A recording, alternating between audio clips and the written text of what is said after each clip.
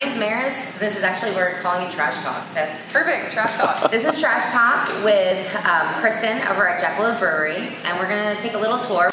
There's so much to talk about back here.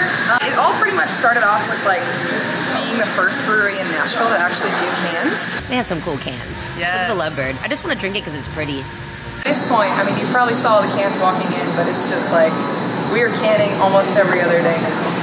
On all of our cans, it'll have a note that says like, "Hey, you, please recycle." So it's kind of like it's like a hidden Easter egg on all of our cans. So Can we see it? Yes. Hey, you. Please recycle. Awesome. Please do that. So we try to get as many of our customers possible to recycle them, but we do have, like I said, the pack techs that come on top of these cans. We ask our customers to bring it back in. There's not really a use for them once you're done with the six-pack, but we can reuse them. So that's all made out of 100% recycled material. The cardboard that we use at the bottom of all of our cans is made out of recycled material. So it's pretty everything is recycled.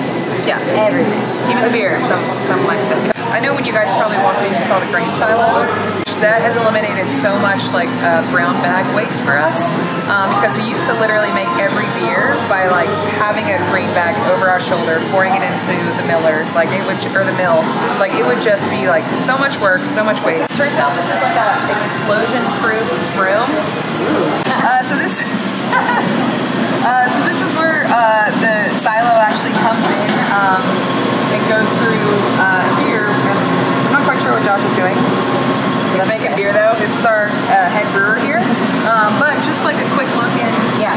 So most of our grain used to come in bags like these breeze bags.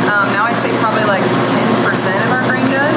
Just for like the different variants in beers, like whether you're making a wheat beer or a stout. But with these bags right here that we get, we actually reuse these for litter pickups around the neighborhood with turnover grain. So these actually turn into the bags that people will carry around the neighborhood and fill up with waste. Like little burlap. Yeah. So instead of throwing them out, we reuse them. We reuse them. Just a little. Love it. Nice. Just a little. Cool. Good job. Sorry, Josh. Sorry, Josh. You know, before we even started doing cans, one step back as far as sustainability was definitely this in here. You can come check all of this out. But this is actually the spent grain. All of this, instead of like, you know, being thrown into the trash or kind of just sitting around, we actually called up local pig farmers, like the very first batch we ever brewed. Called up local pig farmers and told them to take it. And the pigs love it. Yeah. So this is like absolutely huge for us. This is the third box like this in existence. So what this is a CO2 recapture system. It basically what it does is it captures the CO2, purifies it, converts it back into liquid CO2. We store it until we need it to actually carbonate. That's awesome. Process. So the fact that our CO2 is being created by our beer and not coming from a tank of some sort or anything. But the fact that you know that it's made by the beer is like one of the best things. It makes the beer taste better to me. This one's sweet.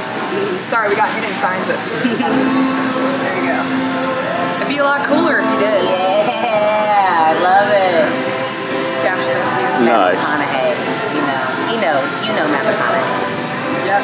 Good old here. Matt. Come on out here. Come on. So this basically is like our log for everything that the production people will interact with. We want to make sure that the most things are reused as possible. We want to try to keep it out of recycle, compost, landfill. Reuse is definitely the first option that you want to do. So it's kind of like, you know, a guide to where to put everything. Yep. Yeah. We also as well emphasize composting a ton. Definitely anything that was once alive, you can compost. So paper, soil wet cardboard, and then recycle.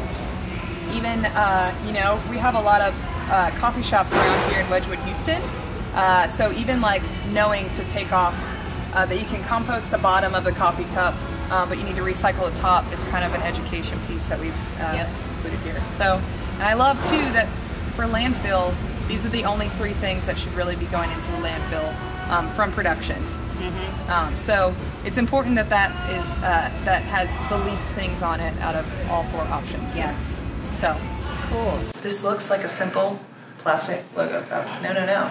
So it is, but it actually is compostable as well. So every cup that has a Jackalope logo on it that looks like a plastic cup, you can actually compost it. Yeah, it's made out of like a plant-based resin, and you can tell, I mean, the company itself actually says it's greenware, so their stuff means it's made out of that plastic plant-based resin.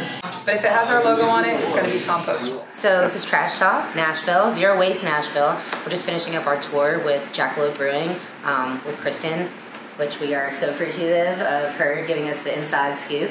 But there's plenty of ways where we can all be helping out, and Jackalope's definitely doing their part. So cheers. Cheers. We salute Jackalope Brewery.